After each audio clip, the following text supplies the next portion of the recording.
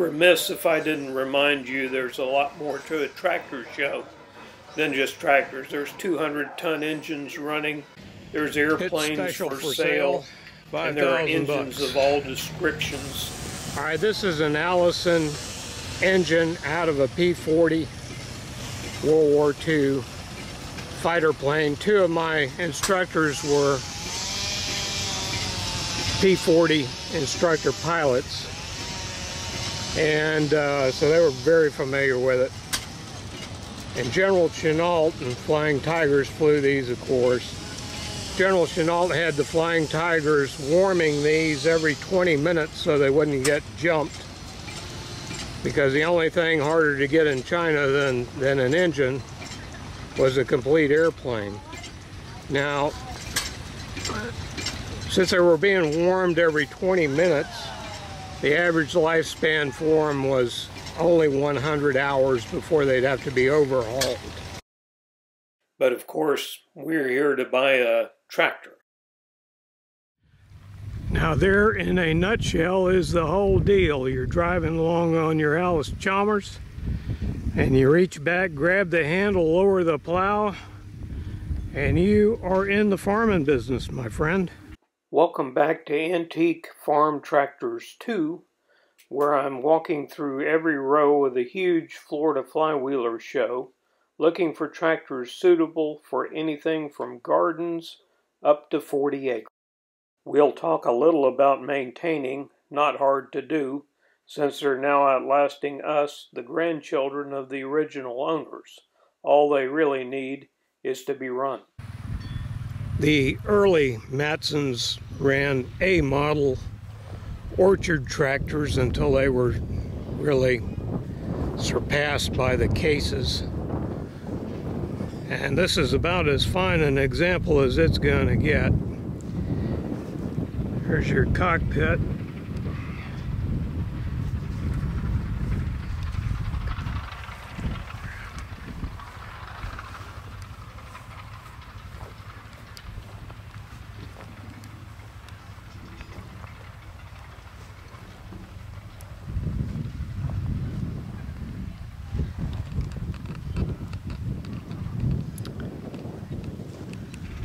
Some fine examples of Fords here.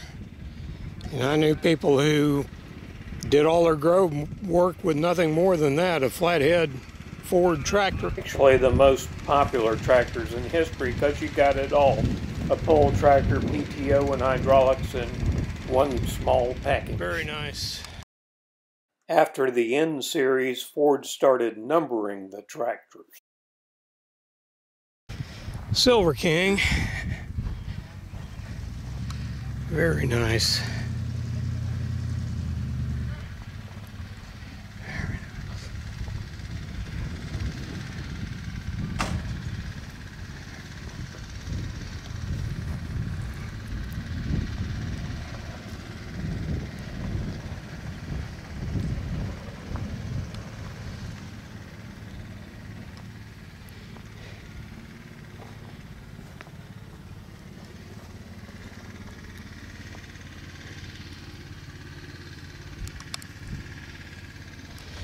I don't know if you did that work, but that's a great job.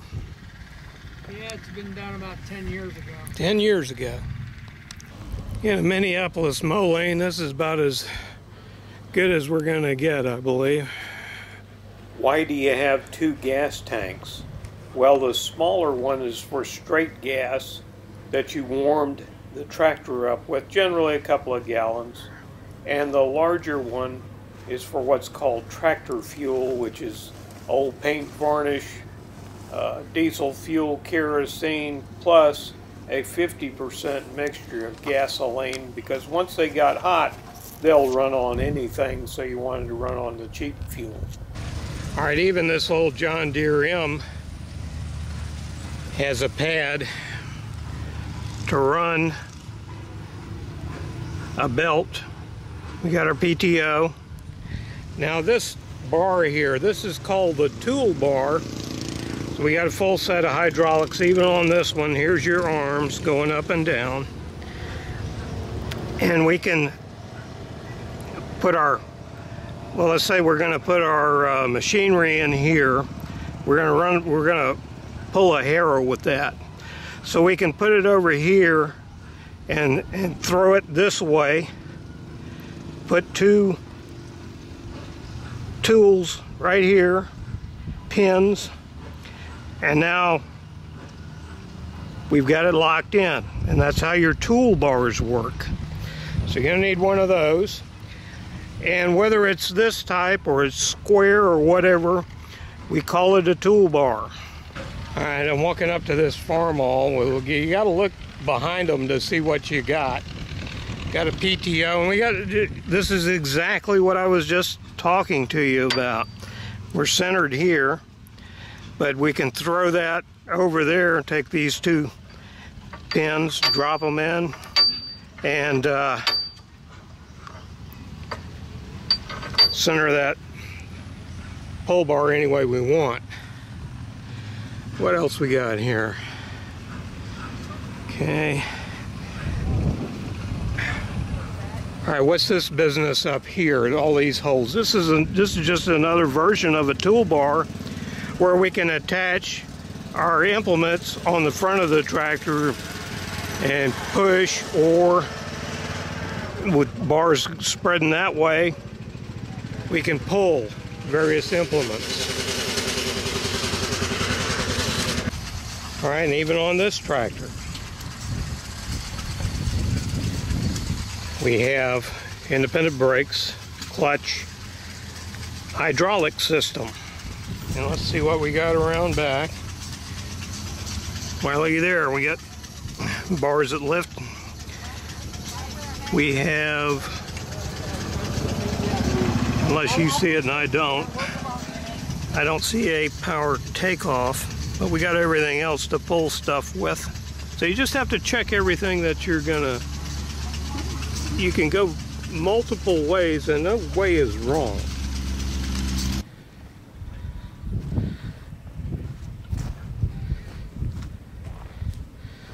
$1937. These were made in the hundreds of thousands under Farmall and later International, and they're quietly out serving today. One of the most useful tractors ever made, just like the Ford. It'll do it all a bite at a time. Now this is the International Cub. Practically everybody has done something with that at one time in their life if they're on the farm. This will digest anything from your yard up to about 5 acres. It's too big for your yard and it's too little for 5 acres, but it will handle them both. And I did 5 acres in the equivalent of this in the Avery line. Now, what is this? Well, you know what that is by now. You know what that is, of course. Power takeoff. What else have we got? Nothing new, just very basic. Here's your clutch and your 2 brakes. And as you can see, if you've got the knowledge of implements and how, you know, what goes where, you can do a lot with a Farmall Cub or any tractor.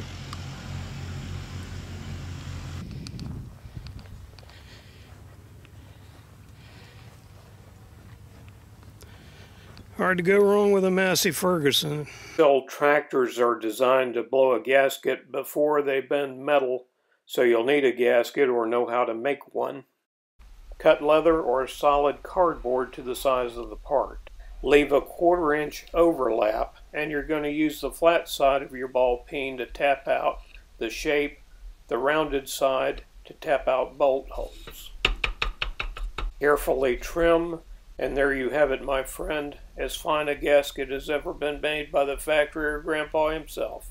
This is an Allis Chalmers Model G. A lot of these are being converted to electric power, and it shows you how to set up your cultivators. The left side of your screen is properly set up. The right is unadjusted.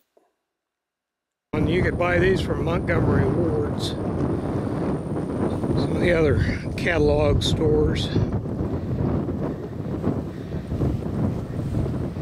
And they were good little tractors. They were sturdy, well built.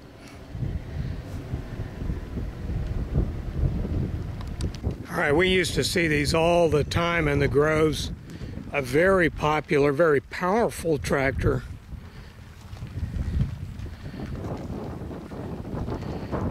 They ran with 6-cylinder engines instead of the 4-bangers that the cases ran with. Case 730, 400. Earlier than that, the Dio. If the main complaint against them relative to those, and the reason so many use the case could do 40-45 mile an hour in the case of a DO down the road, and you didn't need a truck, trailer, additional people to move equipment around. You just did it with the tractor. But this is very, very fine work here. That panel.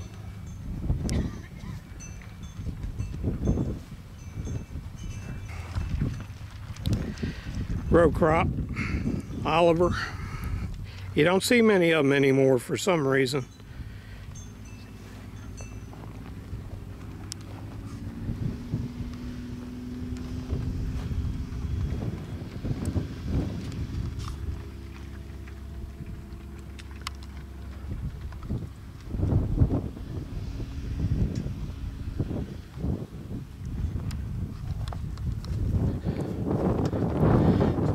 That run is running with a 4-banger there. John Deere Model A and Model B, the controls for them are very similar. I'll go through it. John Deere gear shift, starter, speed lever, choke, and fuel lever, gauges, flywheel. Now if this is out in the open, you can grab that and spin it and start the tractor.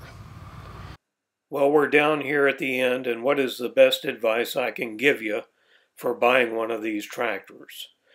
The best advice I can give is buy one with everything working from the get-go, and it'll take care of you instead of the other way around.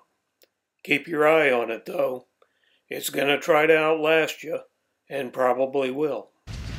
Well, that is a fun example there. Now, again, we have setups to attach tools, weights to keep the front end down. You know that this is a row crop tractor. Get it up high to get over the corn or whatever it is that we're 1962.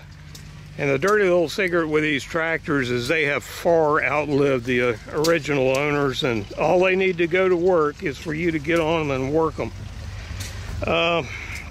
This has got everything. All right, we got a toolbar that we've attached to our hydraulics. Got plug-in hydraulics right there, and they look good. We've got our power takeoff.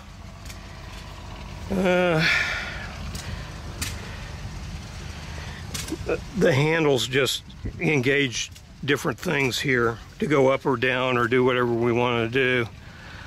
Okay. All right, I don't see anything really different. Now this is like a case. It's got a hefty cylinder. I mean, they'll really got some power to lift things. That's what you want.